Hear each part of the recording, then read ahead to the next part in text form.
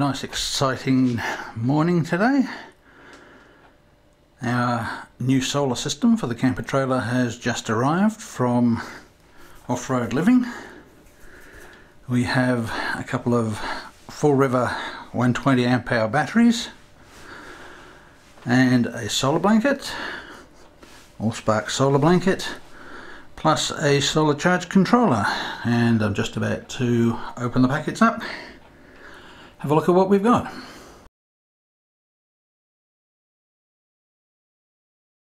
Okay, I'll start with the simplest item first, and that's the solar charge controller.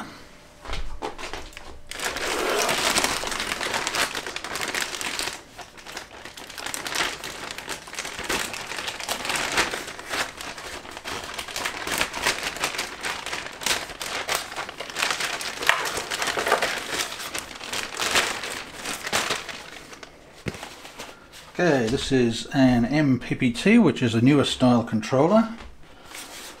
We haven't owned this style before, so it'll be interesting to learn a little bit about it.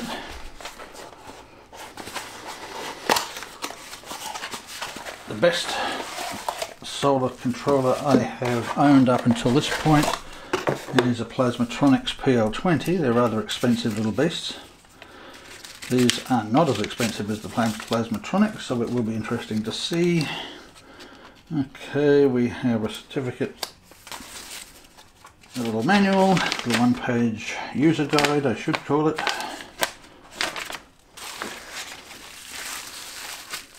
Controller itself. It's nice to see controllers coming already wired up with connections. In this case, we've got a couple of Anderson plugs. Solar in on this side, out to the battery. Nice metal case, some heat sinks on the back, good mounting holes. Once it's mounted, it obviously can be removed if you use the right kind of screws, where the screw heads fit through the main hole, and it'll just slot down into that. For people who are new to solar and are not really aware of what you need in a system, you must have a controller that takes care of flow coming into the batteries. If you just put a solar panel onto these batteries, what will happen eventually is you're going to get an overload of power and you will damage the battery. So you must have one of these. Solar controllers are designed to do a couple of main tasks. The first one is to stop too much power going into the batteries. The second one is to stop too much power leaving the battery. It depends on how you wire the systems up, but ideally that's what a controller will do for you.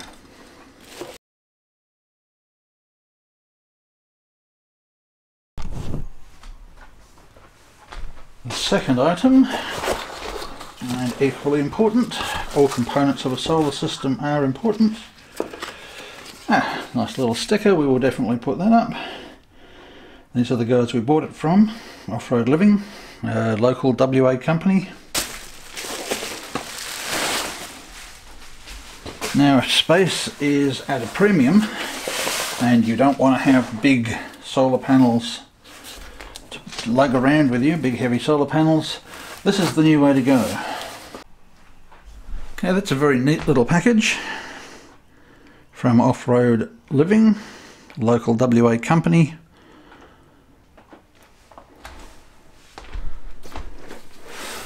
Very flat. That's 3 panels in there. That's smaller than probably a 40 watt panel, and yet this is 130 watts of power. Good little handle for lugging it around. In the back we have a cable. That of course has the Anderson plug, which will plug directly into the solar charge controller. Lovely neat little unit. So if you're looking for solar gear, I would highly recommend you have a look at the gear that Off-Road Living have got.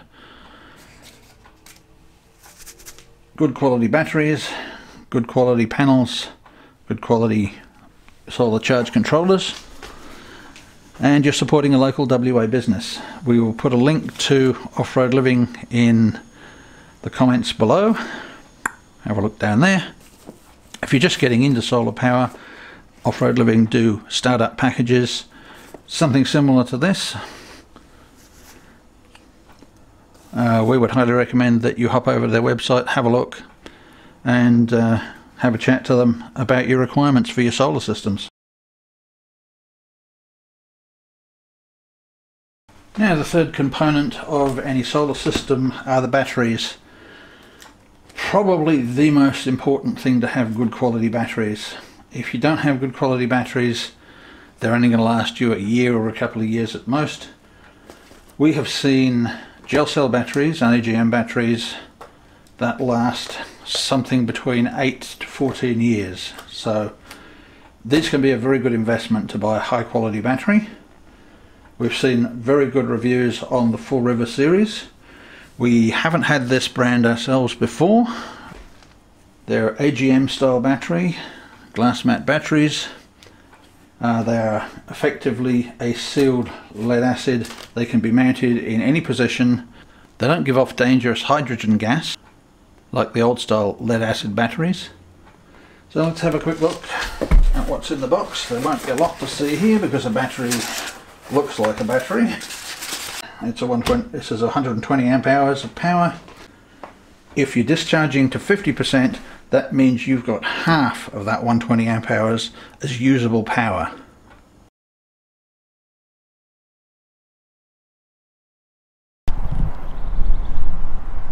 This is the camper trailer that we're installing the solar system on.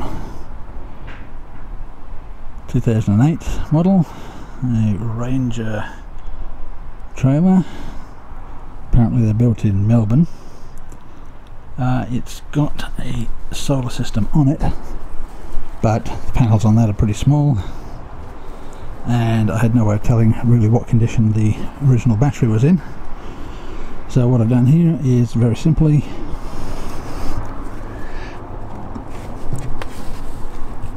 that's just an installation of the new Full River battery. It was just a matter of swapping the batteries over.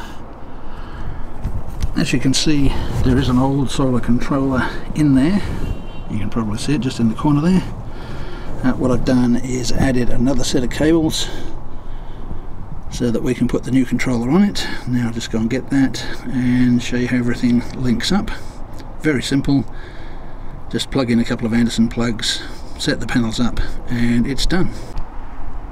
And here are the panels. Easy to set things up. Just flip that over.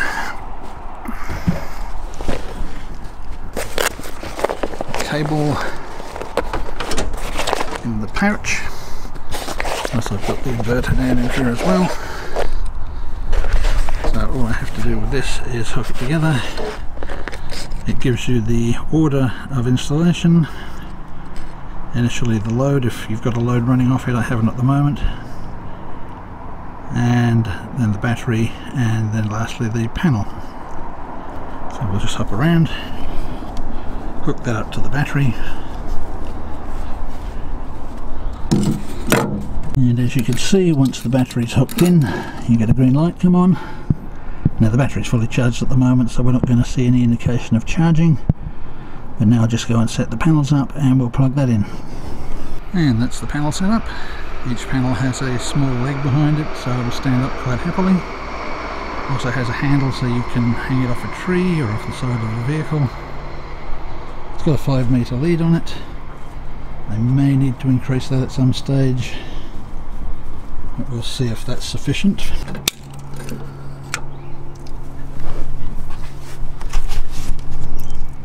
And you can see I'm just putting some shade on that so it's a bit more obvious. You can see the other green light flashing there. That basically means everything's happy. Batteries are fully charged, we're not using any power at the moment. The other thing I did was put an analog voltmeter on the side of the box here, so just at a glance I can see what the power's doing. There is actually another meter for the power on the back of the vehicle in the kitchen area, but in order to see that quickly I would need to pull the kitchen out each time. I've got one more job left to do with this, and that's to put a little arm in here so that I don't have to hold this up each time I want to get into the battery compartment. Now thankfully this is a no maintenance battery, so it will just sit there charging and working, and that's basically it. There wasn't really much to putting the system onto the camper, very straightforward.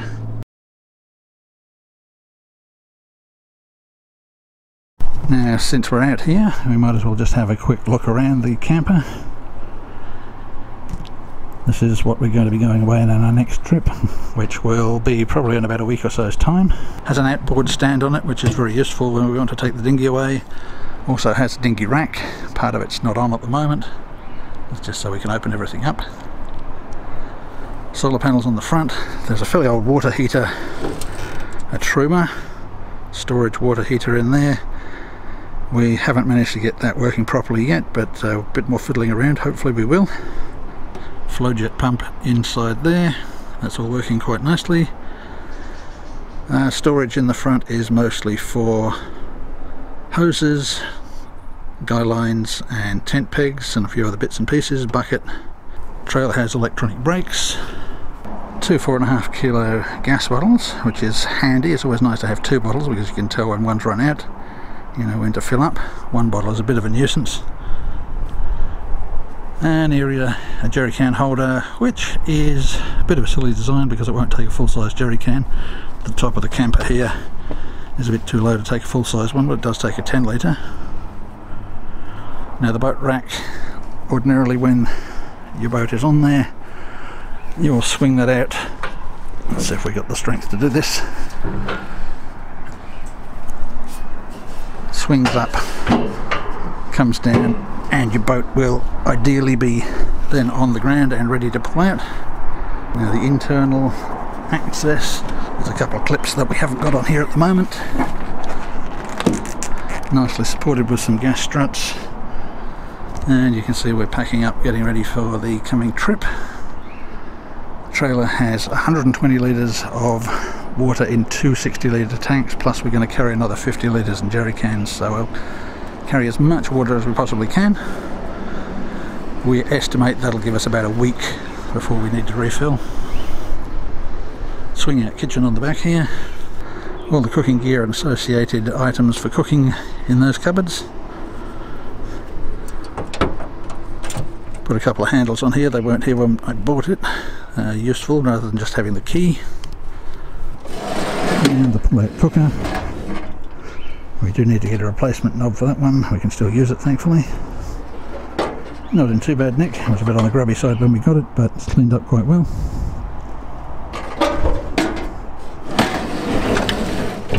On the end of the kitchen we have the power system. You have a 12-volt plug, main switch, hot water, pump, tank levels, and we also have a voltmeter here, but of course once this swings back into the trailer we're not going to be able to see that, which is why I put one on the outside. And we have another switch here for lights. A couple of wind down legs at the back to stabilise it once it's all up. It'll be quite a different feel to going away in the coaster. The coaster is very luxurious compared to something like this. And that's the little dinghy that comes with the trailer, fits on top. It'll be interesting to see whether it will take our bigger dinghy. I doubt it will, actually. This one's certainly a lot more difficult to lug around and has a much bigger motor. It's got a 15 horse. The little 6 that's on the back there now belongs to the small car topper. We'll do some more filming and show you the camper trailer in detail once we get out to our first campsite. Thanks to Off-Road Living for supplying our solar gear, our 2 full river batteries, the Allspark panels here, and the regulator. We'll be doing quite a bit of testing with the gear to see how it all functions and see how it lasts. Okay, thanks for watching. I hope you come back later and have a look at the trailer once she's all set up on our first campsite. Cheers, see you later.